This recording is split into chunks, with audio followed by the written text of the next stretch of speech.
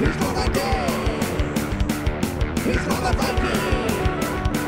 He's a big monkey! He thinks he's awesome! Hello everyone, it is Tuesday, August 21st, and it is blog day here at the Undead Viking Videos Studios. Undead Viking Videos Studios. That's awful. I'll have to come up with something new. So this is the second blog I do. This is the role-playing game blog. Just catching up to date as far as a few of the different role-playing game things going on in my life. I am still currently playing in my campaign. My bard is still alive. Our last session, which I'm trying to remember the last time I did, like, if I had a session after the last time I did a vlog, but I haven't. So we're still in a holding pattern right now. We have tracked down the big bad guy that we're supposed to bring to justice to the queen, which is also like the head of this church, who is also the walking, living avatar of the person that walks the earth kind of thing.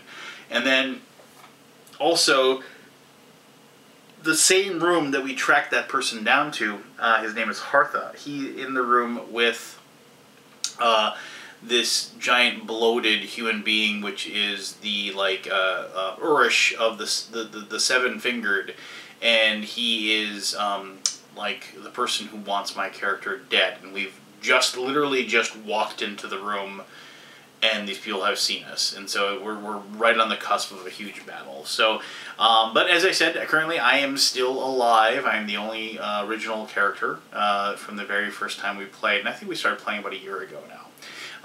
And mind you, again, I want to say this: it's a year ago that we started playing, and we play like every other week normally, and my character is 4th level.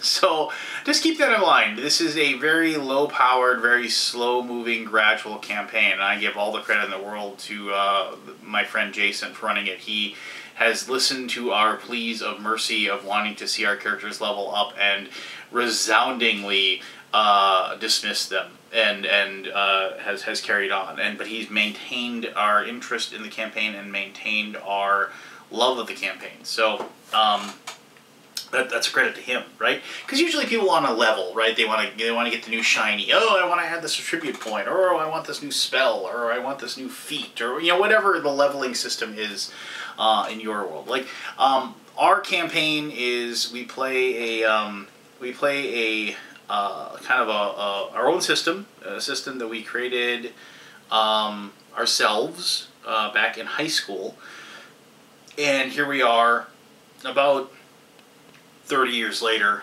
we're still playing the system. It's definitely changed and altered. I mean, for a while it was like a D100 system for a while. I mean, we definitely like altered it and changed it and did a lot of working with it.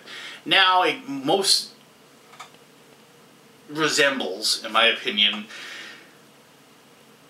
a combination of like a lot of 1st edition feel with some like 3rd edition, not feats, mind you, like 3rd edition, how do I put this? Like 3rd edition, like improvements, I guess.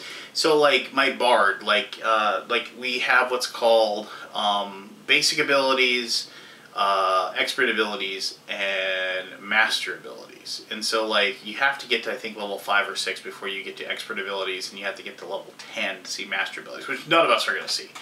But like basic abilities are like my bard I can decide I can sing one more song in a day. Normally I'm limited to the number of songs per level, but I can sing an extra song. Or I took one ability that like applies for any of my charm or sleep effects, like basically what bards are known for doing. I gave an extra -1 to the person's saving throw. So stuff like that. Like, they aren't game-changing or anything like that. They don't, like, it isn't like power attack or anything like a feat like that, like you'd find in like Pathfinder.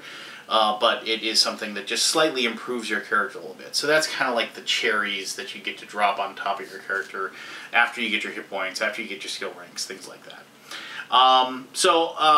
That's where I'm at as far as that is concerned with the RPG. I've almost finished reading. God, I'm probably going to finish reading this today at my kids' Taekwondo class. I've almost finished reading Sword of the Crown and Unspeakable Power, and then I will probably do my review later this week.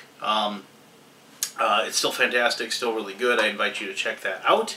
The other kind of old school thing that I wanted to actually show you and mention, I think I mentioned this before in other RPG blogs, but if you are a dungeon crawl, mega dungeon like fan, or just love really good things to throw your characters into, and admittedly, this what I'm going to show you, this is. You could easily convert this to 5th edition D&D. It wouldn't be very difficult at all. I think you'd have a little more trouble going Pathfinder or 4th edition, which, I don't know, I mean, with Pathfinder 2 coming out, I'm sure there's still lots of old school Pathfinder players. But this is definitely, it's made for Labyrinth Lord, which is a 1st edition old school clone type of thing. But you can, like I said, you can pretty much transfer over. But anyway, this is Stonehell. This is Down Night Haunted Halls is like the first book, and this is Stonehell Dungeon. What is it? Into the Heart of Hell. These two books combined, I wish they would just, I've read these two so many times. I wish they'd just get like a hardcover. You gotta go print on demand with these. I think I went through Lulu Press to get these. Somebody had mentioned that they were really, really good. These are fantastic, these came out a while ago too. I'm not telling anyone anything that they haven't already heard. If you know of these, but if you are a dungeon crawl like person, like you want to put your characters in some giant dungeon, they got to crawl through and try to find the secrets to. These are. Like this is like the first like 4 levels, and this is like the last 3 levels of the dungeon. And there's also some free download like the wilderness around, but you can find those easily enough. I strongly suggest picking these up. The reason I'm just mentioning this is like currently I am running my Taste of Mystical Games buddies, and my daughter for that matter. They're going through this dungeon and they're having fun tracking stuff down. The cool thing about this is it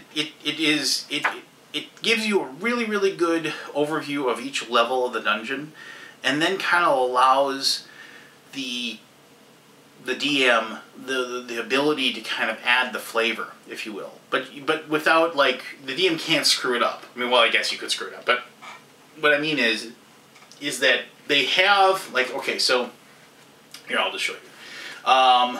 So they have a level 3 master map. So like you see this big giant map like this, and that is like level 3. And you'll notice that each one of these is kind of into a little quadrant. Now that's one thing that I don't really like about it, because it seems like they're artificially splintered up, right? It kind of just looks like each side is a quarter, but you get over it. So each one of those then has its own chapter, because there'll be like 3A, 3B, and so on and so forth. Oh, and then over here it gives like a complete list of the monsters and all their stats that you're going to have. Really like basic overview stats, like you'd have to go and like get out your books, to, like your monster manuals and things like that. But like as far as their hit points, the attacks, the amount of damage, that kind of thing. And then they just kind of go through and they tell you, this is level 3A, the monster dorm, right? And it just kind of tells you everything that's going on. It tells you if there's any weird magical items, it tells you if there's any special, like, things going on in the rooms or anything like that. And then, like, here's level 3A, it splinters that off, and then in 2 pages, it actually has everything you need to run that area. So it'll just say, like, here's, like, room number 10. So you look at room number 10, just says Dwarven Barracks. It's a dwarf-sized stone bunks, a wrestling circle marked on the floor. It has dirty drinking horns on the walls, and it is empty. That's it. But you, as the DM, could say, okay, you open up the room, you see several bunks set up. They're made out of stone. They look like the size for dwarves. You see that like somebody has taken the time to like carve a circle into the middle of the room. Now you just leave it like that, right? You just say that and that alone. People are going, oh, what's this circle? And they're going to kind of look and see what they think it is. And oh, is it like a spell circle? Is it like some sort of magical thing? They're going to waste a lot of time doing it. But once again, you're giving, I've said this in other RPG blogs, but you're giving the world verisimilitude. It makes it sound like and feel like it's something real, something that they're interacting with. But Anyway, and then that's right, and then the drinking horns, and so it's like, oh, so they can spend some time. Maybe they're gonna take, oh, I'm gonna take one of those dwarven drinking horns. You know, maybe even make them worth something. Make them be an antique. Make them be something that like they can take back and they see an engraving on it. The DM is allowed to kind of mess with the world and kind of change things up and make it interesting. And so that's all it is. It isn't like it's like, oh, here's a big long story. Here's 3 paragraphs. Here's that little box paragraph that you need to read out loud to the players to describe that thing. No, it doesn't do that, but so it allows the DM to kind of make the world their own. So here's one where it says like Knoll Barracks. It has mangy bedrolls and old mixed match furnishings, and then it says Knolls, 6 of them. Each of them have 1d10 electrum pieces and 1d8 gold pieces each. So now, Knolls, you know what they are. You open the door, you see the hyena-like humanoids. They say, you know, if depending upon how the players have been handling those guys, are they going to attack immediately? Are they going to talk to them? That sort of thing, right? But that's all you need. You don't need like a big, giant, verbose description. And that's why you can have tons of little levels of a dungeon in these 2 little books. And I think these cost me like $20 a piece. It was like next to nothing. But anyway, so strongly suggest, and also I should mention that because each one of these like dungeons has like its own like little map like that, you could easily just take those dungeons and transport them into something else. It doesn't have to be part of this giant story. You could just use it for whatever. And as always, like a good DM is always stealing things from other sources that they've read. And so this is a really, really good resource for that. So there you go. As always, tell me what RPGs you're currently playing. Tell me how those things are going. If there's any like weird out of the way RPGs you think I don't know of, or any Kickstarters that maybe I should check out and back, please do so. Let me know. I know depending on when you watch this, I know like the Expanse RPG, which is based on the Fantasy Age system, which is a system I like. I need to play it one of these days. I haven't played it yet, but I do like that system. I mean, I don't know how much I care about the Expanse. I mean, I like the show. I read a couple of the books. I think it's okay. I think it's one of those things where it's like, should I back that? I don't know. You know, I don't think I'll end up backing it, honestly. I just don't, I can't, you know, I just don't see the point of dropping $60, $80 on a system that I'm not going to play. Because I just know I won't play it. So, but if I'm wrong, let me know. And I do know that Kickstarter is going on right now, so you can go ahead and check that out. But, alright, thank you very much. As I said, look for extended review of Sword Crown Unspeakable Power relatively soon as I can track down the time and finish reading that book. As always, thank you very much for taking the time to watch the blog day video post. And until next time, I'm the Edmund Viking telling you to have yourself one heck of an awesome day. Alright, bye-bye.